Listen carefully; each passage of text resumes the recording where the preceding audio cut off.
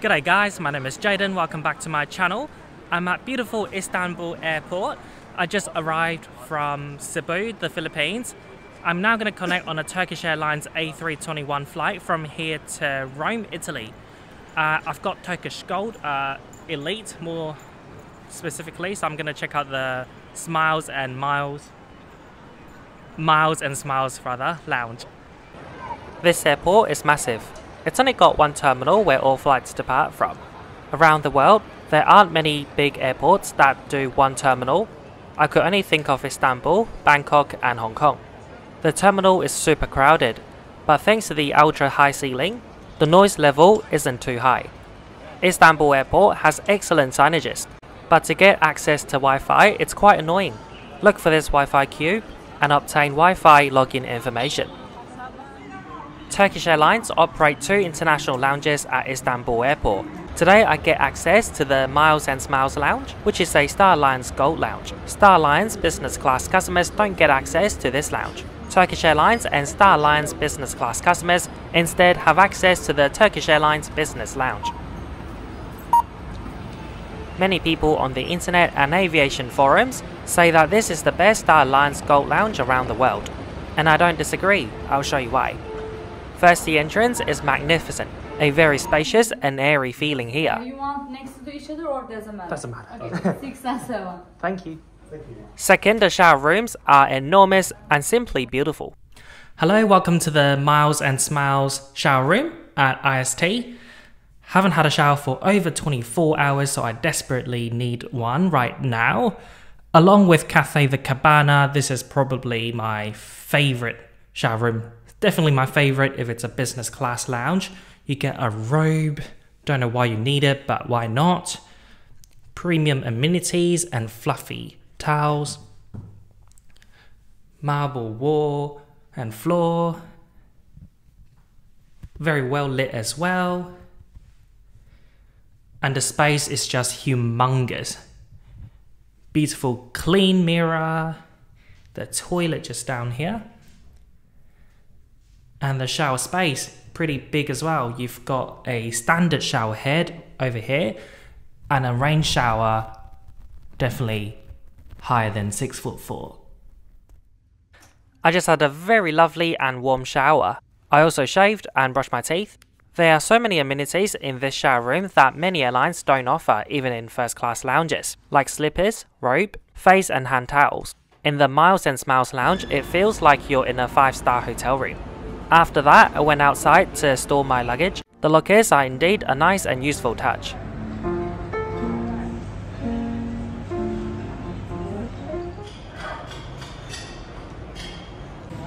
Many people go to airport lounges for food.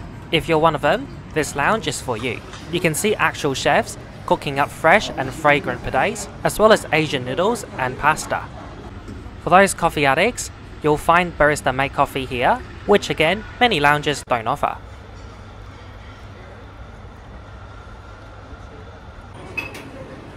Traditional Turkish yogurt from this barrel, why not? Dessert is mainly Turkish and Western style, such as baklava, cheesecake and chocolate cake. In the Miles&Smiles, there's so much other food and facilities that we didn't have time to enjoy it. I can't wait to come back in 3 weeks' time when we finish our European journey to try other food and check out the cinema. 6'4" and I were just leaving this lounge and we were still discovering how massive this lounge was. If you need somewhere quiet and you can't get a private suite, this is the place to be. The floorboards and carpet give off a really cozy vibe. Before long, it's time to head to our gate D7 for our flight to Rome Fiumicino. From the lounge, it's about a 3 to 5 minute walk, not too bad, considering how big this airport is. Our aircraft today is a 12-year-old Turkish Airlines Airbus A321, Tango Charlie, Juliet Romeo Romeo. This particular A321 wears the Star Alliance livery.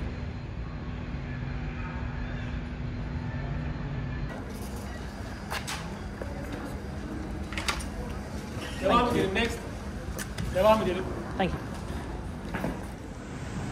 Boarding began with priority passengers first, including gold members, business class, and also people with mobility issues.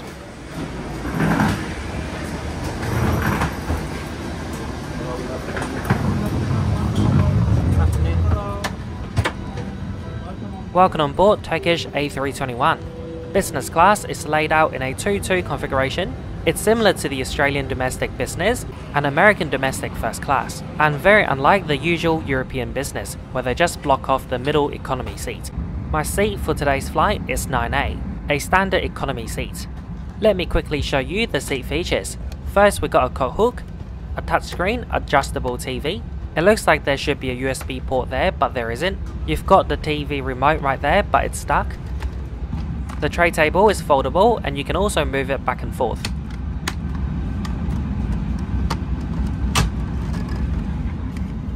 A standard seat pocket here.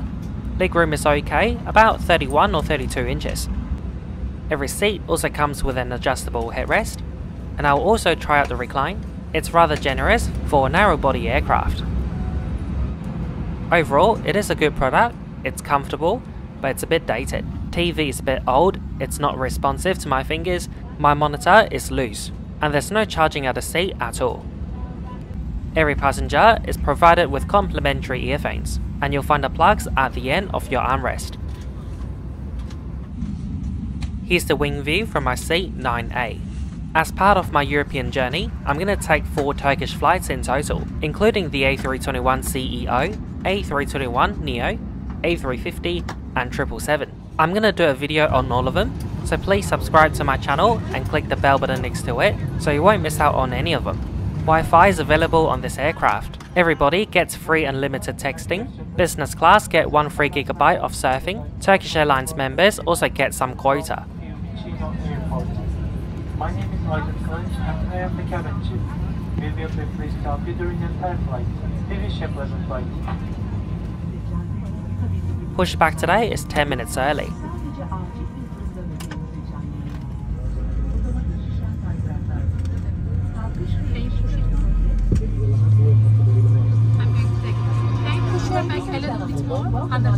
Turkish Airlines flight. We would like to draw your attention to the safety information you should follow during this flight.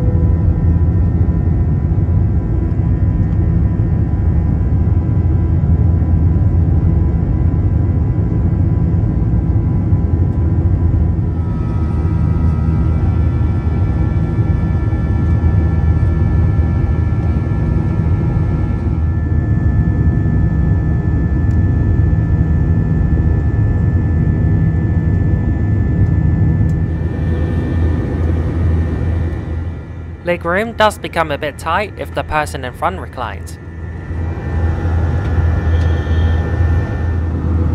I'll now quickly go through the in-flight entertainment.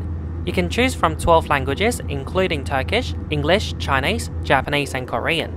There's a wide selection of TV shows and movies. There's Barbie but there's no Oppenheimer. The in-flight map is interactive. You can zoom in and zoom out. The Turkish Airlines logos are the destinations that they fly to. About half an hour after takeoff, the cabin crew began the meal service. Today they'll be serving dinner and a wide selection of beverages. For dinner, your options are beef or pasta, but it's unclear what exactly the dishes are because the cabin crew simply said, "Would you like beef or pasta?" Well, I had pre-ordered the vegetarian meal, so I didn't have to care about the options. I was given an eggplant pasta. It's a vegan pasta. 644 went for the regular pasta option. It's vegetarian, so it's got cheese, but without eggplant or aubergine. And to be honest, they both taste really similar. Now for my starter, I got green bean salad, a bowl of fruit and water, also margarine and bread. For the regular beef or pasta, you'll get bread and butter, and also a Turkish yogurt dip. For drinks, you can choose from a selection of alcohol, including red wine and white wine. There's also the regular coffee, tea, soft drinks and juices. I went for a cherry juice. I've never had cherry juice before, same goes to tomato juice. On this flight, I noticed so many people went for the cherry juice, so I had to give it a try. It was not bad, I liked it, but I still prefer the Finnair blueberry juice. If you're enjoying this video so far, which I hope you do, please give a like, comment down below, and share this video with your friends. And most importantly, please don't forget to subscribe. Each and every of your action is going to help the growth of my channel, and it will motivate me to do more videos like this one. I upload a trip report like this one every single week, so you definitely don't want to miss out. We're halfway through the flight now. The crew just came back to collect rubbish and completed the service. Welcome on board Turkish A321neo, CEO rather, economy lavatory. There are 4 on board, 1 in business, 3 down in economy. They're all at the back, none in the middle. So pretty spacious, much bigger, wouldn't say much, but quite a lot bigger than the lavatories on 737. Cute little got hook, mirror.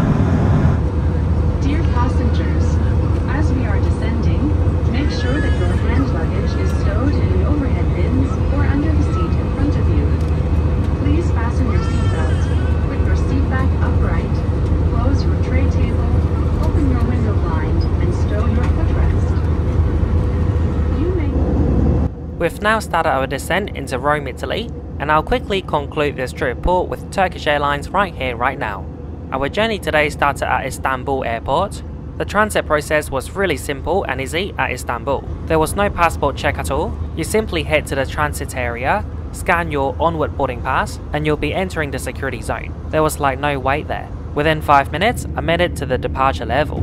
We then went to the Miles&Smiles lounge. You can never spend enough time there. There's so much to do and eat. The shower rooms are beautiful as well. We then boarded our A321 flight to Italy. The average fleet age for Turkish Airlines is 8 years old. This aircraft is 12, so it is quite old for the airline, and you can tell. TV is a bit old and the monitor is a bit loose. The worst part for us was the missing USB port and charging outlet. Other than that, the seat was comfortable, IFE was great, and it's still a very superior product compared to many European short-haul aircraft.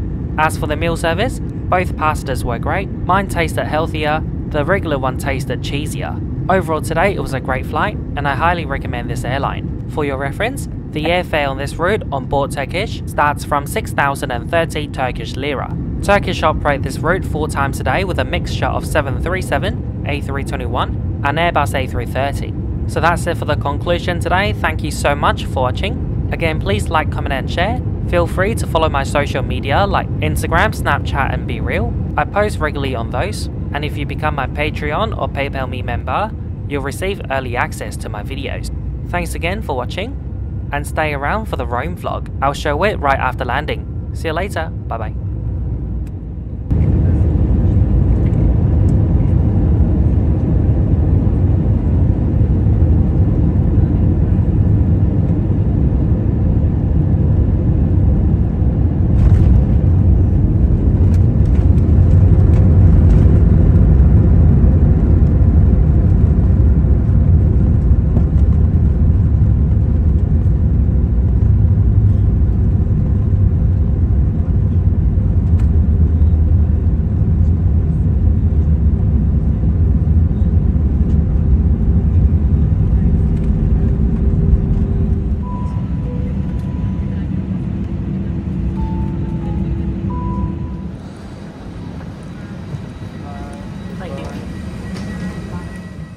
We just made it to Rome Fiumicino. We were among the first passengers to clear immigration. So basically there were 3 queues. So you've got all the European on one side. UK, Canada and Australia can use e-gates as well, but another set of e-gate. When we were there it was just me and 6'4", and you've got a longer queue for any other passport holders.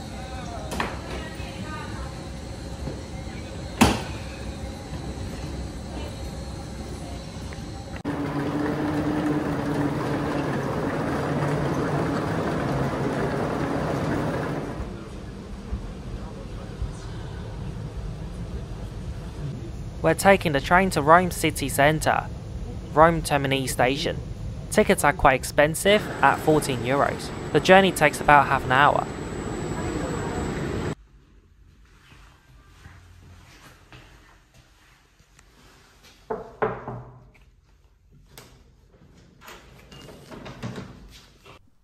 Welcome to Cosmopolitan Hotel, Tapestry.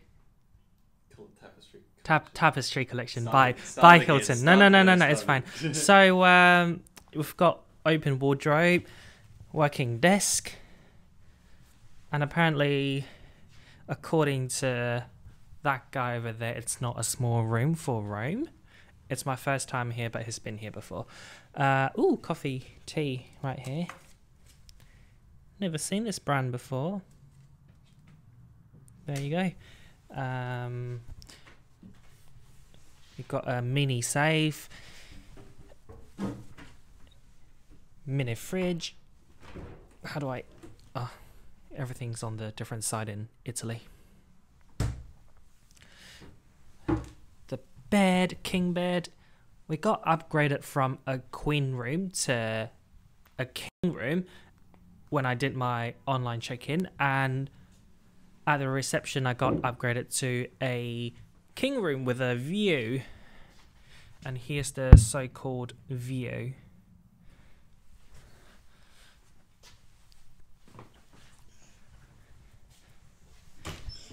Lavatory, a bit tiny, but it's fine I suppose. It looks really nice. Rain shower, coat hook.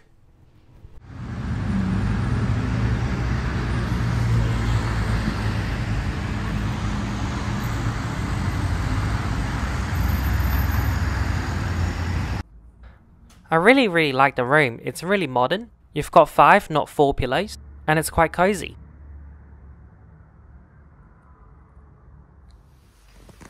Hello, it's 5 AM. We're gonna go out for a cute little walk. So we slept for like 6 hours, and we got woken up by a phone call from Hong Kong. So we decided to go out for a walk and don't bother to sleep again.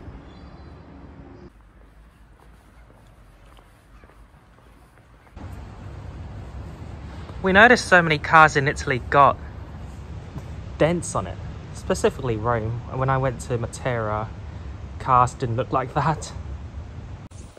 I can hear the fountain!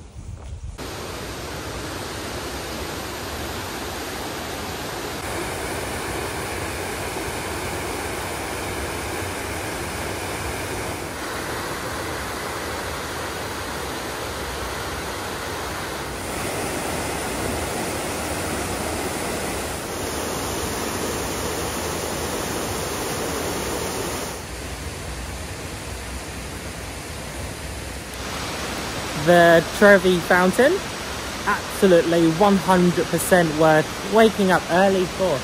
There's only 5 people here, including the cops.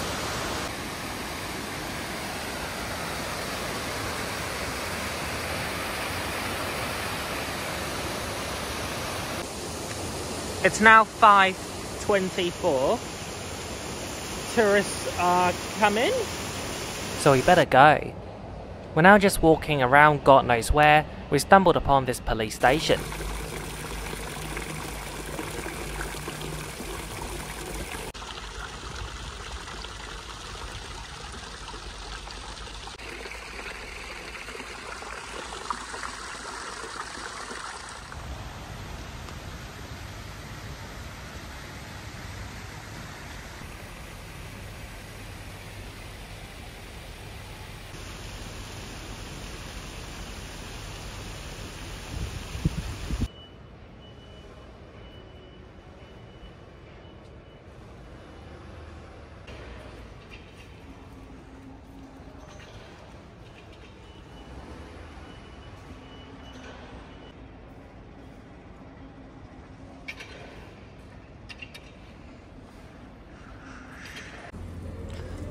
ESOP. Aussie, Aussie, Aussie. Oi, oi, oi.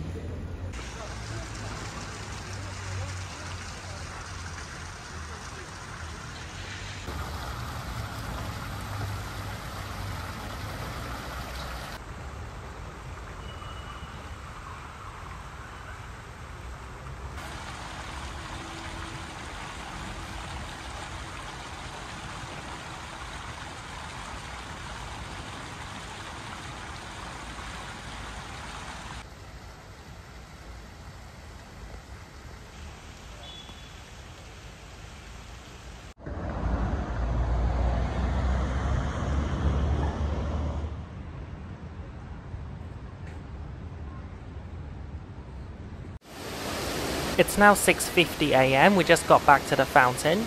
We were just walking past, the hotel is about a 5-minute walk from here. I wouldn't mind walking past this every day.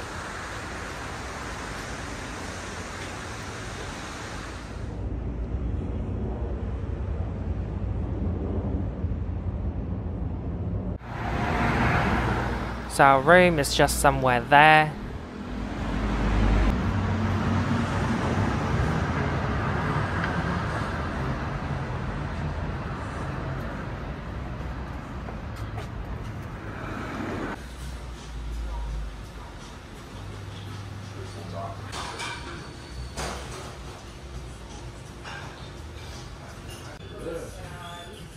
I can understand why if you're tracking someone else's. Breakfast was lovely. Look at my belly. So now we're gonna check out the view from our room. Beautiful. Got traffic down there, but the noise barrier is pretty good.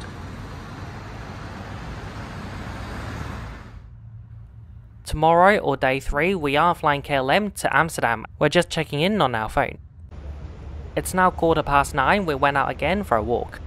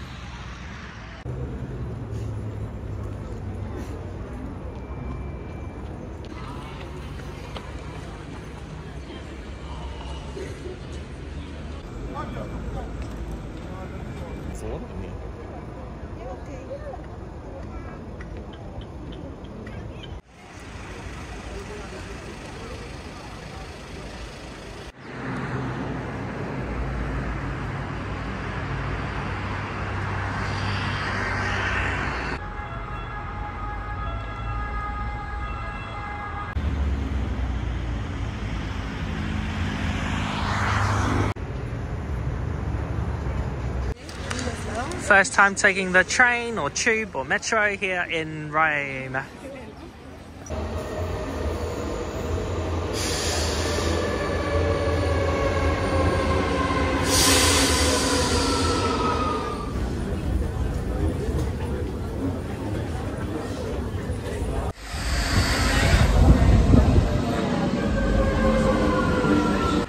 We just got off somewhere, I forgot, and we're just walking towards Vatican City.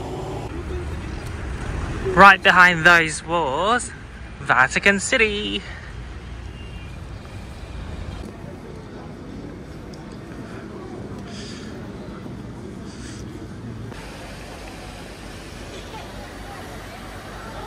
Look at the line. Mad. Not control.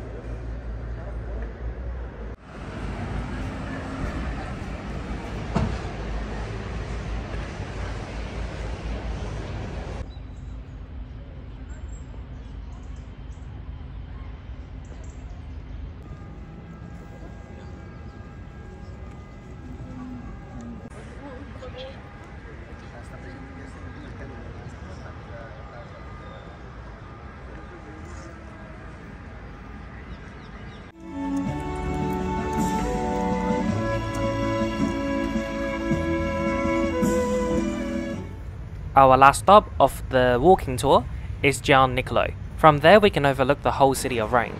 We then walked back to the hotel, had a little nap, then went out for dinner. I forgot to take pictures or videos of it. So that's it for the vlog. I hope you enjoyed watching. Thank you so much for watching. And a big shout out to all my patrons and PayPal Me members for your continuous support. And I guess I'll see you again next week when I upload. Ciao!